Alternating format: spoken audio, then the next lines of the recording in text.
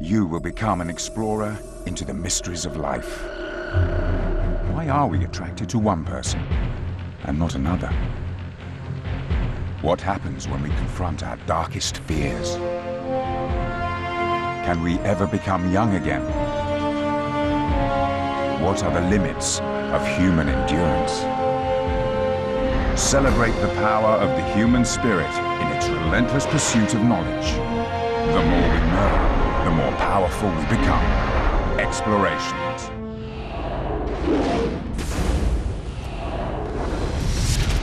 On Explorations, NASA scientists discover one of the world's biggest blocks of ice is melting. It comprises enough water to raise sea level by about 6 or 7 meters if it all were to melt. How this meltwater might be leading to more and more unpredictable weather. I don't think I've ever seen anything like this. It's like being back in Vietnam. And how this could lead ultimately to a terrifying outcome, a new ice age. I can only describe it as catastrophic. It's clearly going to influence every single one of us every day of our lives.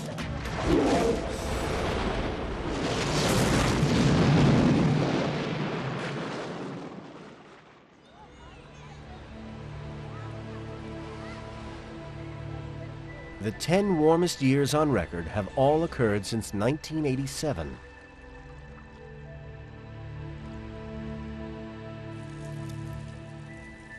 Spring is arriving earlier each year.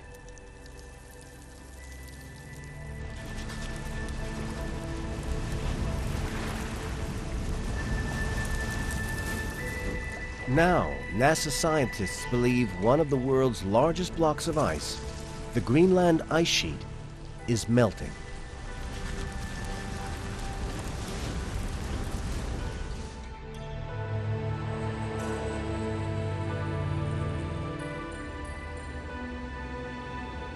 But just how quickly it's melting wasn't known until these scientists, Bill Krabel and Bob Thomas, took to the skies.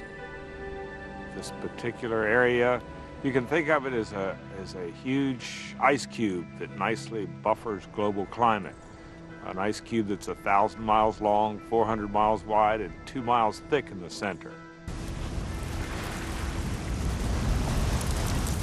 It's one of the biggest blocks of frozen water in the world. If it all melted, global sea levels would rise by almost 20 feet.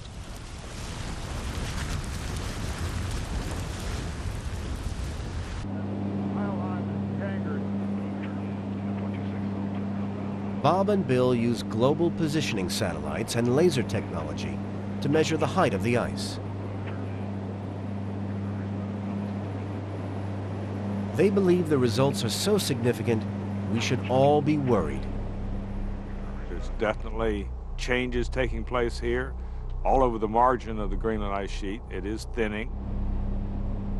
It's equivalent to over 30 cubic miles of snow and ice disappearing off the ice sheet each year. Already, scientists have detected a 12-inch rise in sea levels over the past century. The Intergovernmental Panel on Climate Change projects a 3-fold increase on this rise over the next 100 years. The Nile Delta and Bangladesh would be engulfed with floodwater. According to the Institute for the Study of Planet Earth, the eastern seaboard of the United States would be swamped. But increased flooding is only half the story. Global warming will also bring more violent storms.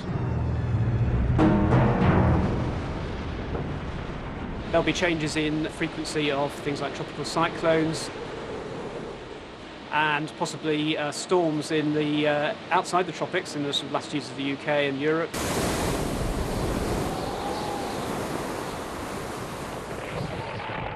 Violent, stormy weather is something that we're all going to have to get used to.